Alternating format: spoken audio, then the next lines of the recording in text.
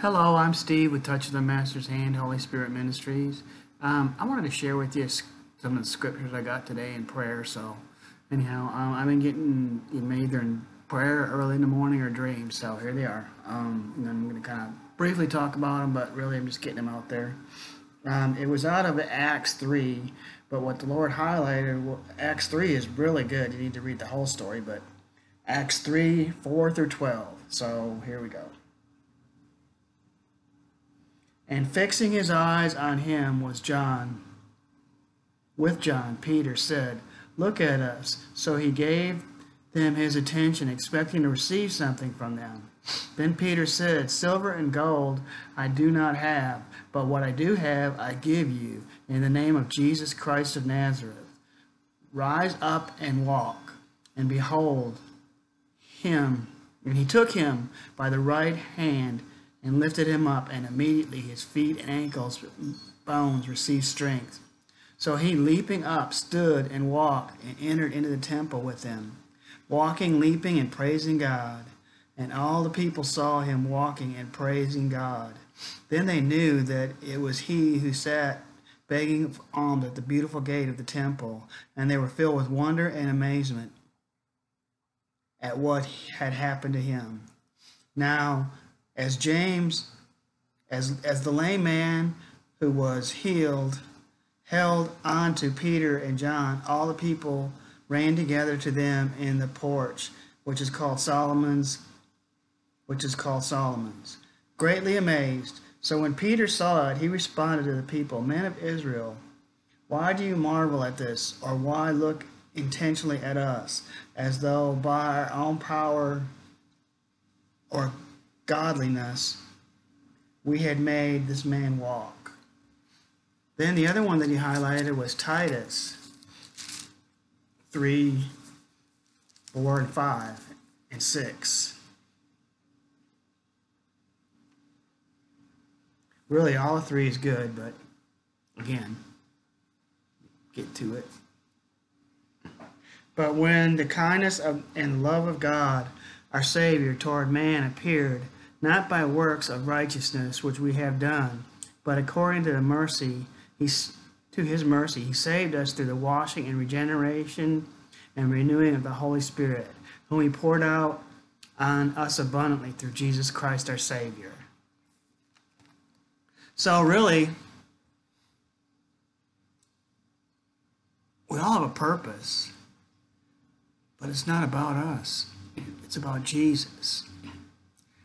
But it is about us, not about me, because the Lord dealt with me that it's time for people in the ministry to get over themselves. He took me to 2 Chronicles 7:14, "If my people are called by my name will humble themselves and pray." We got all this stuff that we try to build, and look at what I'm doing for God, and a bunch of nonsense, really. We're just his vessels.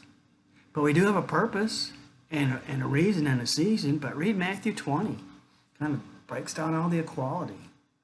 You could be the doorkeeper or the senior pastor. God has a purpose for you. You could be a stay-at-home mom. God has a purpose for you, for all of us. But it's just time for us to be those willing, yielded vessels and cut through all the crap that just we try to place emphasis on. First part about it kind of talks about the silver and gold, because the whole cultural America and the church in general is stuck on money and power and prestige. And, if you got a bunch of money and a bunch of people, that's a move of God. Okay? Was watching one video this morning about some preacher that spent $20,000 on some stupid dresser with a marble table and $14,000 on lamps and this and that, and the list went on and on and on. It was like, it was like kind of a drone. I really didn't feel like hearing that, but it's like, that's stupidity, just sheer stupidity, waste of God's resources. I get it. We need money. My wife and I, the Lord dealt with me in prayer to go to some little podunk town in Pennsylvania, 2,000 miles away. Well, I had to have a car. I had to pay for gas. I had to pay for a hotel. I understand. We need resources. But it's time to Be in the Spirit. What's God showing you? It may be with money, it may not be with money, but we can't put our emphasis on that, on the silver and gold. Second part of that is he wants to change our mind. It wasn't about the healing, it was about changing that man's mind, his mindset, his faith, his hope. Go, get up. There's so many hurting people out there, guys, in this world, and this battle's going to be won in the streets, not in some fancy coliseums.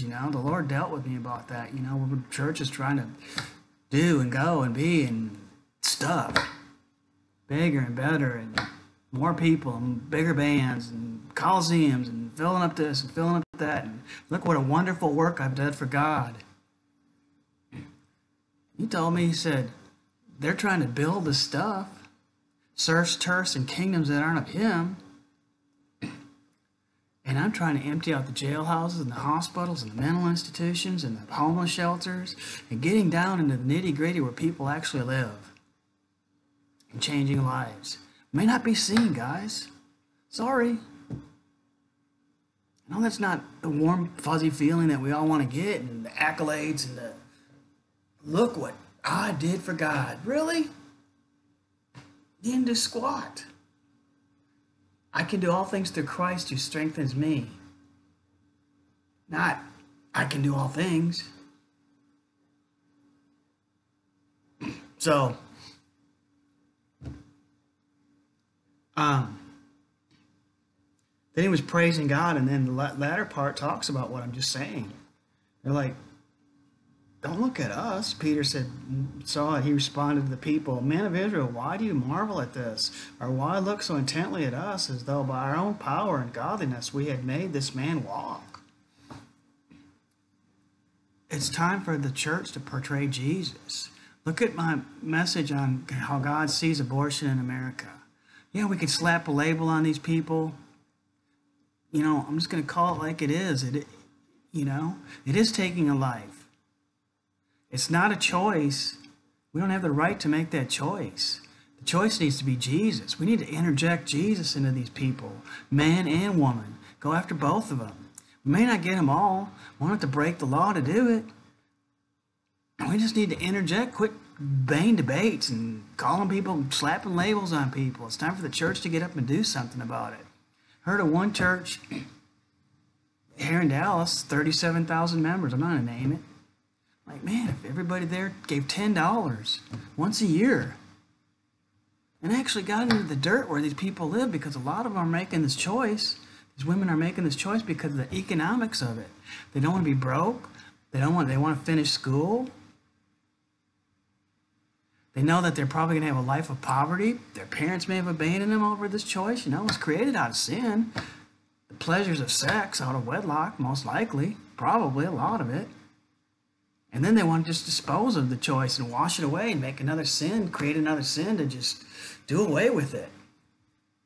Time to renew their mind, guys. That's what Titus is talking about. The washing in the water of the word. Let's go to Titus.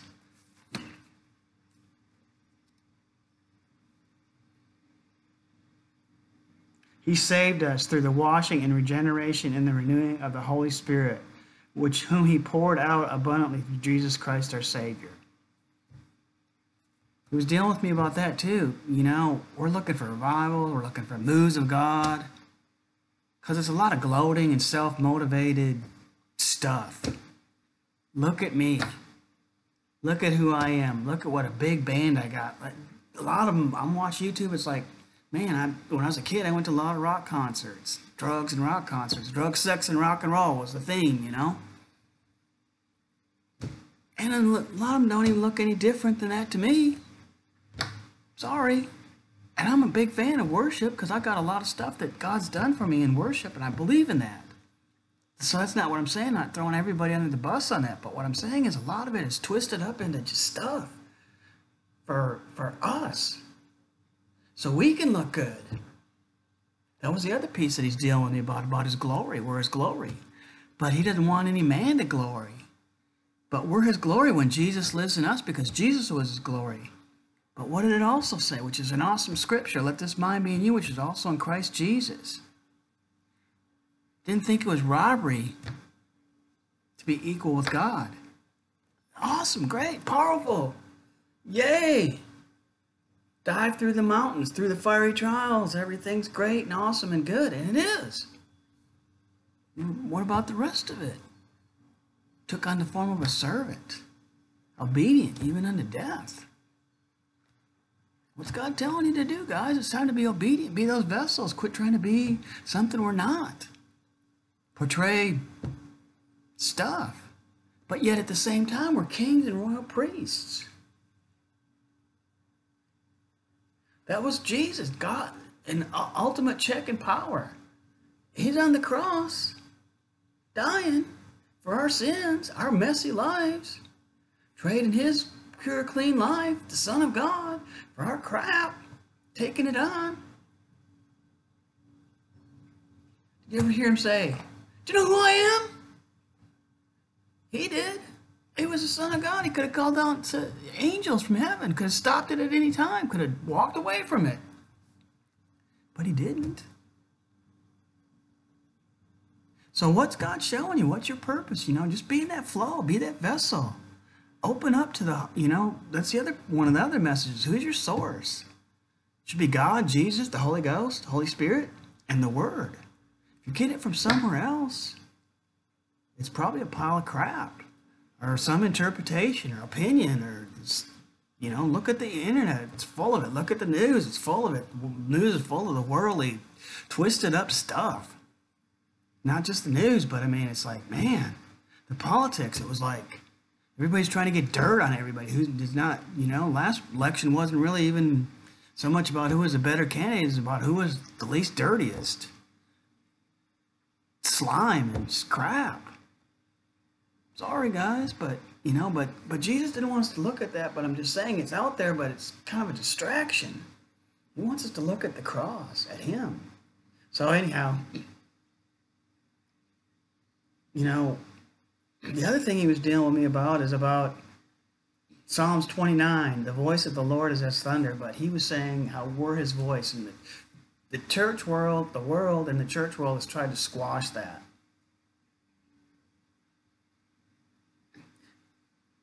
We're his voice. You guys are his voice. Portray it, do it, be it. What's God showing you? It may look a little different than me, but we're still the body. It's kind of like if I go to walk somewhere and I'm walking, my eyes need to see where I'm going, of course, so I don't stumble. But I need my big telescope because that helps my balance. I need my legs to move. The nerves in my brain to tell my legs to move so I can move. It's all connected. A part of... Is any one part better than the other? I need them all. God needs the whole body. So yours may look a little different, but it's not necessarily different. It's part of the body. So we got to kind of be really careful and cautious and pray about it when we look at others. And realize it, in the Spirit. Look at it in the Spirit. He that has an ear, let him hear what the Spirit is saying to the church. Look at your brothers and sisters in the Spirit and not in the flesh. So, anyhow, tune into some of my other messages, comments. You want to email me directly at steveyoungstrom@yahoo.com. I have one message out there about writing a second book that's coming out in February. You can email me your address. I'll send you a free copy. It's going to be called Jesus Christ in You, the Hope of Glory. Many, many, many scriptures about how we're his glory. It's a lot deeper than that. It's not about me. I'm just a vessel. I'm just directional. Like I said, who's your source? Nothing to do with me. I'm just getting you to him. Got another book out about visions. He deals with visions and dreams. And it's like, man, God. Okay. But I don't know. What's he dealing with you about? How's he... what's he talking to you about? It's time that the church stood up and being heard. We need to be the voice of the unborn, all those children that are actually being murdered, and it is murder. I'm sorry, but it is. But we can't just slap a label on these people and just throw them to the trash pile like they're doing with their babies. We may only be able to reach some of them. Target them. Time for the church to get up off their butt and quit trying to build a big fancy cathedral type church. Millions of dollars of facilities. For what? I want to have a nice chair to sit in. I want it air conditioned and heated, of course, especially air conditioned in Texas. It's hot. Of course. But the extravagance of it is wasteful. What are we doing to reach people right where they live? Hospitals are full of people dying, about to step into eternity. What are we doing, guys? And I'm not the finger pointing guy. It's on me too. I'm not just, I got to do stuff too. I got to get out there too. My wife and I minister at the homeless shelter every Sunday night. And it's like, I've been there for 3 years. And last Christmas, it was like, couldn't even get in the parking lot. There was 200, 300 people. I was like, but where are they all year long? One little holiday, Christmas. Great, awesome. Did your noble deed for the year. Give you a warm, fuzzy feeling. Bull crap, guys. It's time to get past all that. He may not even be seen. But it's not about us, guys. It's about what he wants. What he wants. What Jesus wants. That's why he said, I am the way, the truth, and the life. No man cometh unto God except through me. We all want to go to God in our own little formulated ways and avoid or not go or not follow God's plan, which was Jesus.